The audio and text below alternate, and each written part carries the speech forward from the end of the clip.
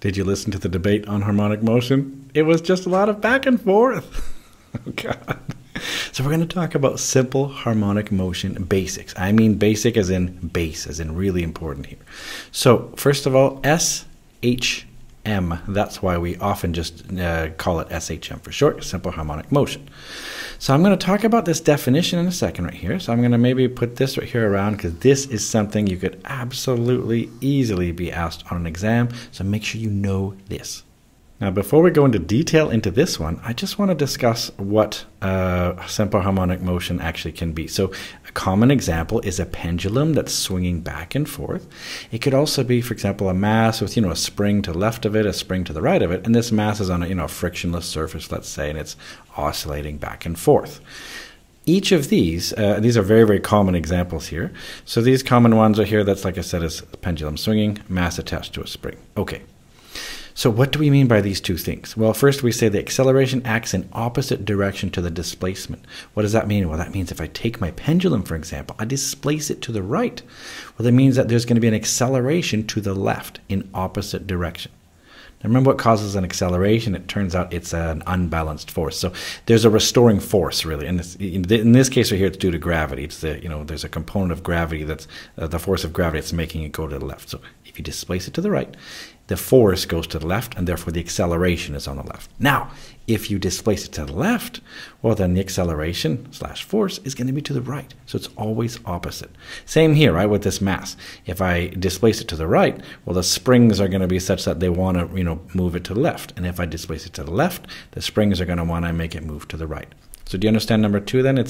They're opposite in direction. And this one here, the acceleration is proportional to displacement.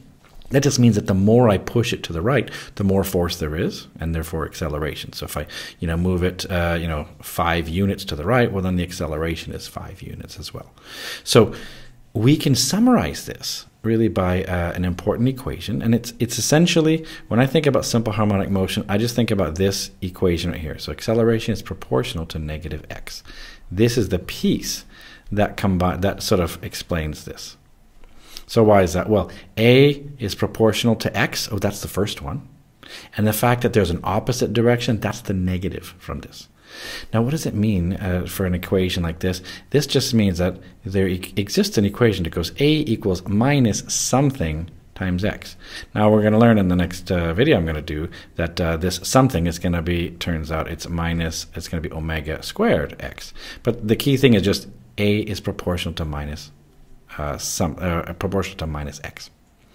So what does it mean for something to be proportional? Well, that means it's going to be linear if we do x on the x-axis and acceleration on the y-axis. This is going to be a linear graph. And this graph then is going to go like this. It's going to be something that, is a straight line. It's going to pass through the origin. I'm going to try to draw it like this right here. Something like this. Okay, so again, you can see it as I move it to the right.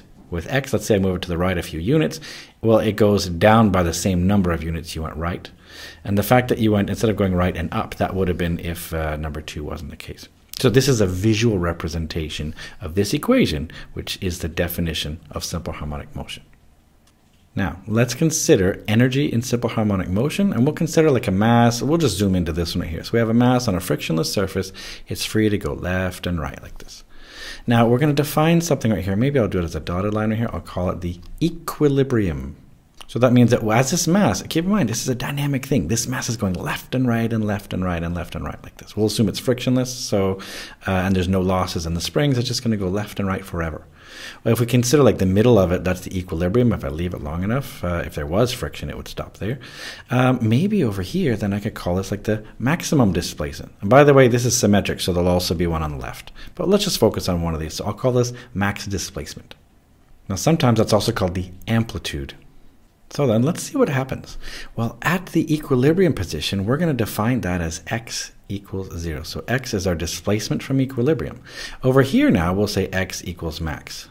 Now, on the left side, it's also x equals a maximum displacement. Of course, it's a negative, but it's still at a maximum displacement. It's going to be going to the right, then to the left, then to the right, to the left.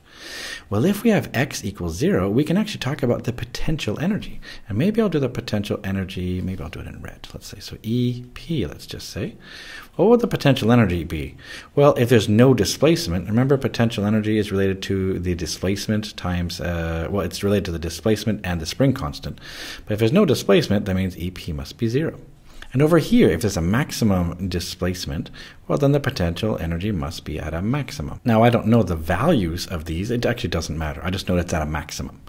Now, let's talk about what else is happening here. Let's talk about the speed, maybe. So over here, for example, at the right, as it's going to the right here, it actually stops technically as it goes to the left. So we can say V here equals 0. Well, by contrast over here, then this must be a maximum. So as it's passing through this middle point right here, so as it goes over here, it's going maximum speed, then it slows down to 0, then it goes maximum speed here, then it slows down to 0, and so on.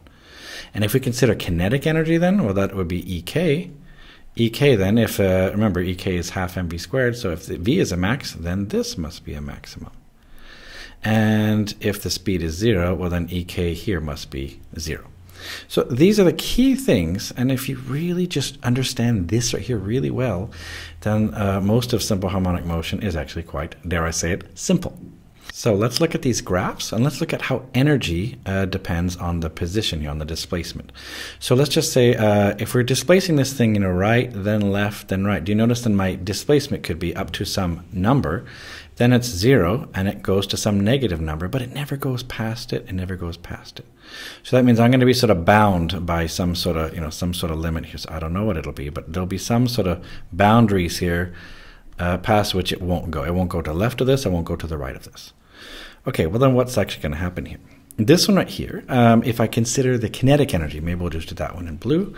So the kinetic energy, if we follow this right here, at x equals 0, EK is a maximum. So that means when x equals 0, I'll make my kinetic energy a maximum here. And I know that when I have my maximum displacement, my kinetic energy is 0. So that means at maximum here, it's 0. And over here, it's also a 0. And that means then I can make myself a nice smooth curve that passes through these points. Okay, so I'll label that one EK. That's this blue curve. Now, in the same way, well, what about the potential energy? The potential energy when x equals 0, the potential energy was 0. So that means over here, it's 0. And at maximum displacement, potential energy was at a maximum. So that means it's going to be like this. And over here, then it's also going to be at a maximum. So it's symmetric, and I'll make myself a nice curve that goes like this. Okay, so that one I'm going to label EP, for my potential energy. That's this curve, this red one here. And now, do you remember the equation? We also have an equation that, total energy, remember, that just equals EK plus EP. So I could also draw myself that. So that means maybe I'll do that in green or something. So let's just say, so that means at this point, well, 0 plus whatever this unit is just this. And over here, let's just say over here, well, half plus a half is also this. And it's also 0 plus 1 is also this. In other words, I'm going to be drawing myself a straight, flat line that goes across like this right here. So there we go, and I'm going to call that ET, the total energy. There we go. I've got my energetics as far as the displacement is concerned. Now I can also do the same idea, but this time with time being on the right. If this thing's going back and forth, first, it's really important to just consider when are we counting our t equals 0? Are we counting it, are we starting the timer basically in the middle, or are we starting the timer at a maximum? Well, if we decide that at t equals 0, x equals x0, now let me define that. I'm going to say that that is at this max displacement here. We're going to call that equals x0. Okay, this right here, that's going to be this piece right here. So at that point right here, at time t equals 0, we're going to consider we're at maximum displacement. If that's the case, then a graph then, remember, if we're at maximum displacement, what does that mean? Well, that means the kinetic energy will be 0 at this point. And the kinetic energy then will just kind of go, it'll just be a nice sine curve that just goes up and down and up and down. So it's just going to go like this. So, I don't know, something like this. I'm not perfect at drawing these things, but I hope you understand the idea here. So over time, it'll do just like this, and it goes on forever, assuming there's no friction, no resistive forces. So we'll call that EK. And of course, the potential energy will be the opposite, right? So over here, the potential energy is at a maximum, so that means it'll be something like this.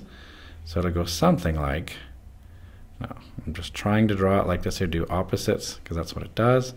Let's see how well I do. Yeah, it's not too bad. I think we understand the idea here. So this right here is going to be EP. And just like before, the total energy then will be some green line that goes all the way across, something like this. If I drew it right, you know, it would touch all the tops. Of course, I didn't draw it perfectly because I'm not a perfect artist, but you understand the idea. So this is the total energy. And again, that's just EK plus EP.